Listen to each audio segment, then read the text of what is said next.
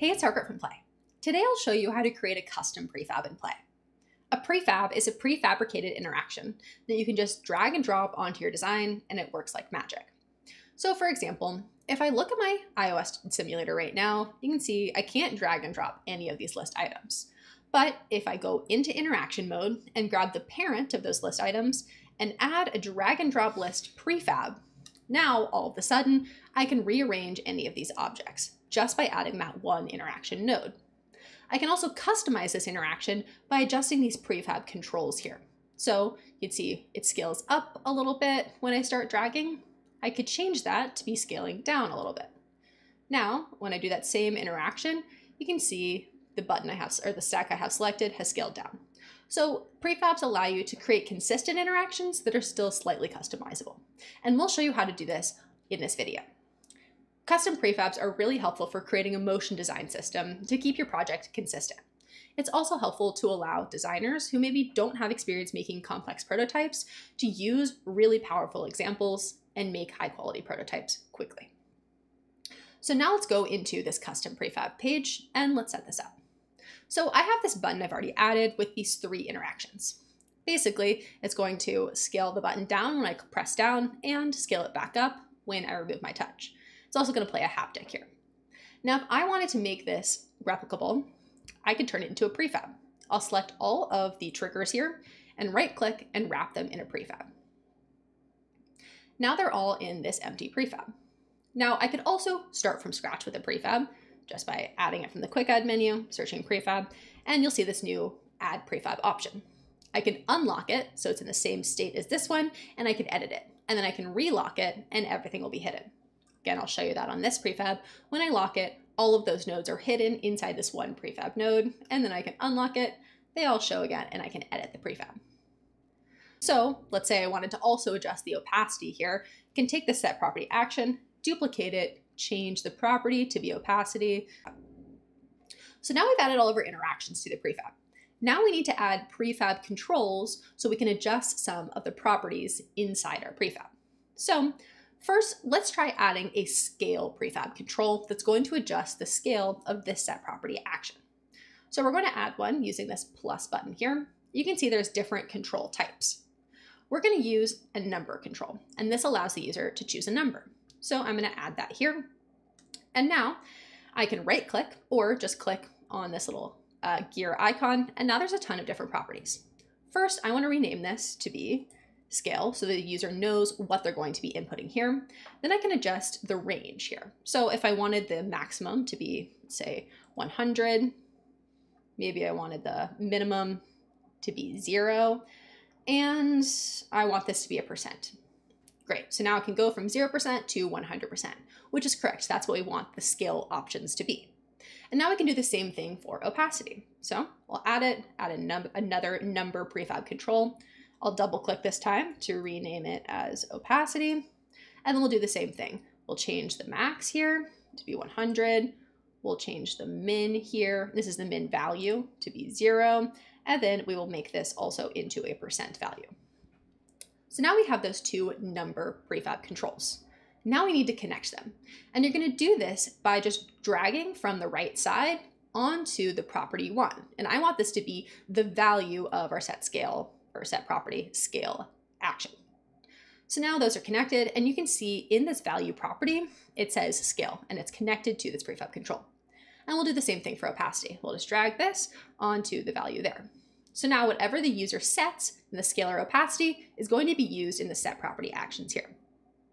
Now I want to show you one more. This is going to be a Boolean type prefab control. That means the user can select true or false. If the switch is turned off, it's false. If it's turned on, then it's true. And we're going to use this to control whether the haptic should play or not. So we'll rename this haptic. Now, as I said, I want that value to control whether this haptic plays. So we're going to add a condition in here.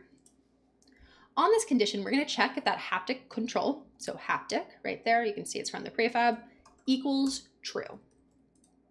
If it does equal true, so the users flip the switch on, indicating they do want a haptic to play, then we're going to add the set haptic action to the if section here. But if haptic is false, so the users flip the switch off, then nothing will play, no haptics at all. So now we have all of our interactions set up and we have all of our prefab controls connected inside our prefab. So now we can just rename our prefab. I'll right click on it, rename it. Maybe we'll call this button reaction. And then I can save this as a prefab if I want to reuse it, which I do, of course, it's a prefab. So I'm gonna right click and choose to save the prefab. When I did that, you'll see in my interactions panel up here under my prefabs, we now have that prefab we just added.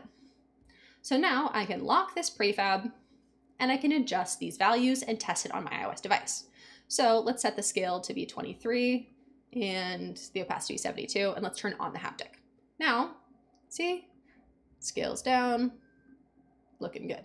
We can also change this, maybe to be something that's not so ridiculously small.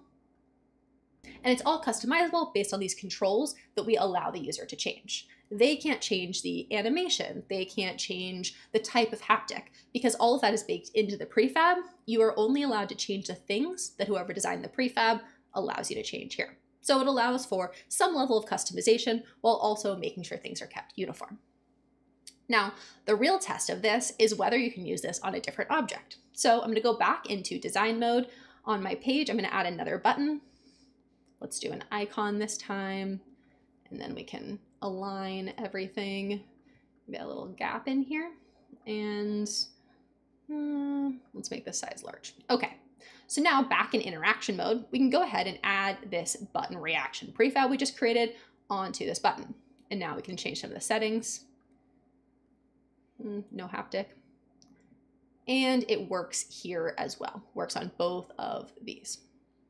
Now, the only other thing I will note here is that if I unlocked this prefab and edited it, either on the original instance of it or any other times I'm using it, and let's say I change something, so maybe I'll change my haptic to be a notification success haptic. This is going to affect this prefab here. So if I were to do this, it would be using a success haptic, but it's not going to affect the prefab that's saved here. So if I wanted this to be my new prefab, I'd need to resave this. So again, right click and save it, and it'll be added as another prefab here. So to summarize that, basically, you can't edit prefabs once they've been saved. You just have to create new prefabs. So this was just a super simple example. As we showed you before, there are much more complex examples. So if we go back to that page and unlock this drag and drop prefab, you'll see that there are a ton of different interaction nodes in here, again, all baked in. You don't have to set any of this stuff up. You just have to drag and drop it and it automatically works. The same is true for some of our other prefabs as well. So if I go over to my interactions panel here, you can see a list of all of these prefabs and I can add any of them. So maybe I change that and instead add a drag and drop grid. Now this is going to look different and I can drag and drop everything as a grid instead. If I unlock this, you'll see there are just as many things inside here as there were in the other one. And so we have these for tap, for touch, for scrolling, pan, animate, timer, map, and also API. We make it really easy for you to connect to OpenAI, but let's say you have an API that you're using, you can create a prefab using your specific API for your team to use, so they don't have to go about setting all of this up every single time. The last thing I'll mention about prefabs is they can actually be imported project to project. So if you create it in one master design system project file, you can then import that into every other project you work on, so you can continue to use that same prefab. And that is how you use custom prefabs in Play.